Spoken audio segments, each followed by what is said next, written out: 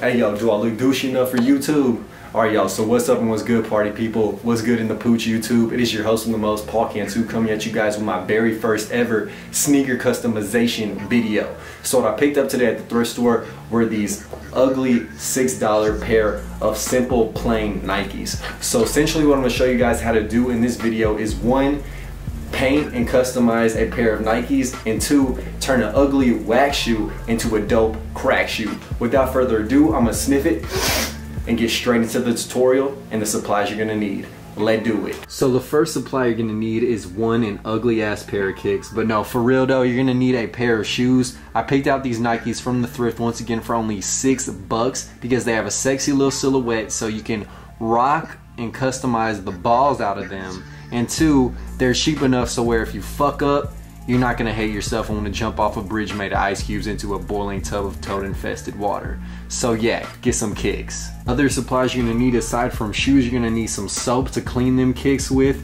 I just use hand soap. And then you're gonna need a toothbrush or a hairbrush, you know, that you get your waves with to scrub down the shoes. You're gonna need a towel to wipe them off. Make sure it's nice and soft and that you don't wipe your booty on it because you don't want ass stains all up on your fresh custom kicks. You can use Suede or Nubuck cleaner. I wouldn't recommend it, but if you need a bristly little brush tip to clean the shoes, use that. And you also are gonna need some cotton rounds or cotton balls, but these things look like straight up apocalyptic wafers that you would like grub on, like weird ass like white cotton cookies or some shit. But yeah, you're gonna need them.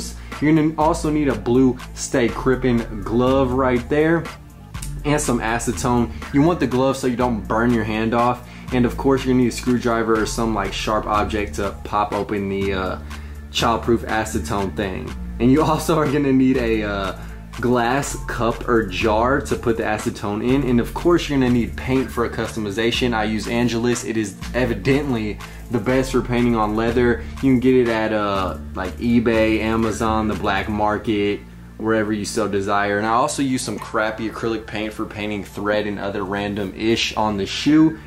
And then you're gonna need, of course, some paint brushes. These are actually Artist Loft, but you can get other brands such as your grandmother's basement. And then you're gonna need some blue painter's tape. Once again, keep it crip and cut. JK, if your blood don't kill me, or other gang affiliated member. And then a plastic container to mix your paint in.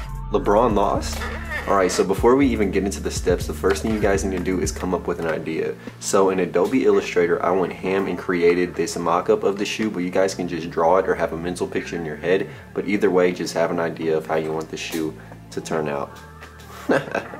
Alright, so step one, grab them kicks and get out them fat shits. So these laces are fat than a mug or thick. I'm not trying to offend anyone. And then just pull them out of their eyelet storage facilities, and definitely be sure to wear a mask because, you know, there's dust, asbestos, all kinds of illnesses up in them laces. Alright, so after you get the laces out, you're gonna want to get your soap in hand, your toothbrush on deck, Patron on ice, you know, fill on them bristles. And then get your little dust rag, your little wash rag, your little ish, and then basically just scrub the hell out of them hoes. So as you can see, I am going in, whipping work like a boss, just getting rid of that initial layer of dirt because you don't want that like all up in the way. Even though you're gonna acetone the shoes later, I just like to do an initial quick little clean down of the shoe. So as you can see right here, I have my assemblage of acetoning supplies, acetone on deck, cotton rounds, and gloves. Look at that, moving the camera like a G. And I also have them on a cereal box. Shout out to Cheerios, thank you guys. If you guys want to hook me up with a sponsored haul, do that. And I also have a jar. I know I showed off a cup, but I actually used a jar. And once again, there's a screwdriver to pop the cap on that acetone. So as you can see, I'm just popping the cap on the acetone. That's what you're gonna have to do. They childproof the mess out of that thing. And because I was an idiot and got a small jar and couldn't fit my big ass Matumbo hands up in it, I actually am going to be using the lid of the jar to pour the acetone into. I don't recommend this. Just get a jar or some like plastic or metal material or holder that's big enough for your hand. So of course you gotta stay strapped and protected at all times. Don't want to catch a freaking illness, disease, HIV. And as you can see, I'm carefully pouring the acetone up in that lid right now. So look, it's over there, it's making waves and shit. And yeah, I just ripped that wafer in half like an idiot. But yeah, here's the cotton round once again. I'm gonna flip and dip it into the acetone middle finger, and then I'm gonna go ahead and just scrub the living hell out of these shoes to get rid of a layer of wax that actually protects the paint. I actually look like I could be naked right here a little bit. Envisioning it? Yeah. But as you can see, I'm just scrubbing it all over. I do it for about 15 to 20 minutes for both shoes. Just go over it as much as you want. But as you can see, we are at the most important part of the vid and the most in-depth tutorializing part of this beautiful customization, and that is painting the shoe. So essentially what you want to do when you paint the shoe is, number one, not have paint build up. So in order to prevent paint from building up, forming thick, clumpy layers or drippage, what you want to do is add thin, evenly applied coats of paint. So as you can see right now, I'm daddy stroking back and forth and just making sure that the coats of paint are even. Basically what you want is to follow that tumble leather right along the panels. Be really careful around the midsole and around the Nike swoosh or other areas of the shoe that you are reserving for different colors of paint, and just basically apply thin layers. So this is essentially the breakdown of how to paint the shoe. Number one, add a thin layer, flip it, add a thin layer to another panel, go back, add another layer on top. So let's do it one more time. As you can see right now, I'm adding the first coat of paint, then I'm gonna flip the shoe around, paint the outside, flip it back around and paint the inside. But yeah. Alright, so now I'm going in with the color-coded mixing paint combination tutorial in-depth footage. So basically what I want to do is make a Miami Dolphin themed shoe. However, the turquoise straight out the bottle provided by Angelus did not match. So if that's the case, then you may want to mix your paint. If you're not comfortable, then once again just order it online and use paint straight out the bottle. But to get that teal aqua green, what I did was I mixed Angelus green paint with turquoise paint. I used a tiny bit of green in the turquoise and came up with the perfect color combo, and I mixed it all like a boss optometrist in this contact container, like a straight up Dawn. So right here, right now, I'm applying the third coat of paint on top of the turquoise that I already laid down. And once again, add 5 to 6 coats of thin coats of paint to ensure a nice even finish.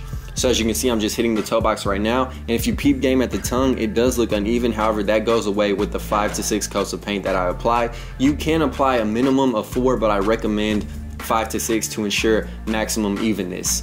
And as you can see, hitting up the tongue, straight French kissing it with a paintbrush like a boss. You know, I'm all cultured and stuff. I speak French in my vulgarity, and I also am French. Not really, but boom. So that's pretty much done. Now it's time to paint the Nike swoosh. It is black, so I'm gonna cover it with white just to add some unity to the shoe with that 3-tone combo, white, orange, and that teal aqua green. And once again, apply thin coats of paint all up on that swoosh, that check, that Nike logo.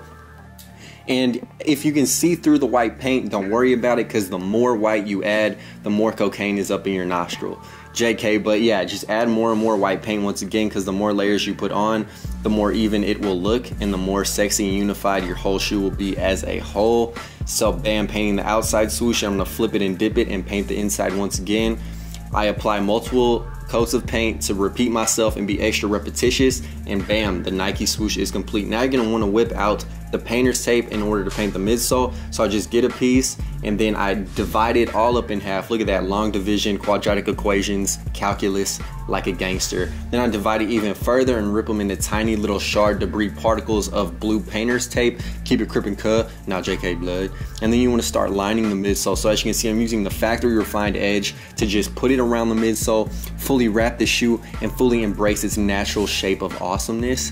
And yeah, I'm just putting it around the midsole right now. And once that's done, then you can hit it with the white paint to cover up that ugly, like, black stripe. Actually, there are dual black stripes and they're equally ugly both ways. So yeah, you just want to shape it and conform it to the shape of the midsole. Small pieces are preferred. Right now, I'm going ahead and just using white paint and putting it over those, once again, ugly dual-wheeled black stripes on the midsole. I apply about 10 thin coats of paint onto the midsole. I am using Angelus just to make sure the glossiness is consistent. And once again, I apply that many coats of paint to ensure maximum durability, evenness of coats, and overall general sexiness on the midsole of this kick.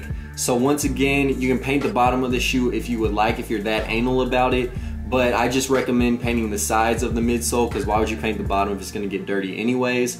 But as you can see, I'm hitting the toe portion of the midsole. Once again, just getting rid of all that ugly blackness to make sure it's a pure cocaine Scarface level white. And bam, there is the completed midsole and Nike swoosh. Thing looks sexy. So now I'm gonna hit orange to match the Miami Dolphin theme once again on the back. Maybe this stripe, but I actually don't because that looks trifling. And along the eyelet storage container facility holder white strip. So right now I'm just using orange paint. Once again, applying my first coat like the G I am. And I'm going ahead and just painting on top of the Nike embroidered shit. And now I'm going to apply the orange paint on the eyelet storage facility where the laces are nice and housed all up in the little holes. You dig, straight porous. Look at that, it's like a sponge and shit. Not really, but once again, applying 4 to 5 coats of paint. With the orange, I actually only apply 4 coats of paint because I don't really need to apply too many because it actually turned out quite even, quite sexy, and quite to my liking, mate. And bam, last coat of paint. As you can see, it's nice, even, and sexy. Once again, just be sure you don't get that orange paint on the teal regions of the shoe, so be extra careful about it. But now that that's done, we're gonna turn over to the more detail-oriented part of the customization, and that is painting the embroidery. So essentially all I do is get a really thin paintbrush and just hit it up with cheap Wally World acrylic paint. So you can use any type of acrylic paint for the embroidery, whether it's Jordans, Nikes, Adidas, whatever shoe, you can hit the embroidered region with just normal acrylic paint. So I'm using white paint right here, and I'm gonna put it into my plastic container and go ham. And now I'm applying paint to the E and just being extra careful. Now do and paint the shoe in whatever manner is comfortable for you. So I like holding it up close to my face just to make sure I don't F up. And once again, I'm just being extra anal, extra careful, and really highly observant, straight up like a spy, Bill Nye the Science Guy, going ham all up on that Nike embroidery.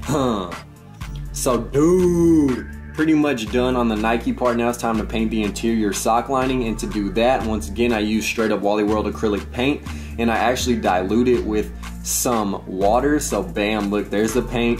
Water all up in the Rudy's cup, but once again using a small brush to get the really small regions where you don't want the paint dripping onto the teal and orange portion of the shoe. So once again, to reiterate, I'm just being really careful around the orange and teal regions of the shoe. That's why I'm using a small brush on that tiny line of interior sock lining meshness.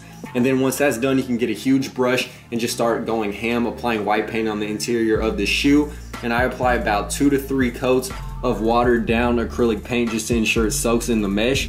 And then you want to go ahead and hit up the tongue. This thing looks like a freaking chimney sweep. Like, look at that. That thing is straight dirty. Are those like shit stains or what is that? Is that ash?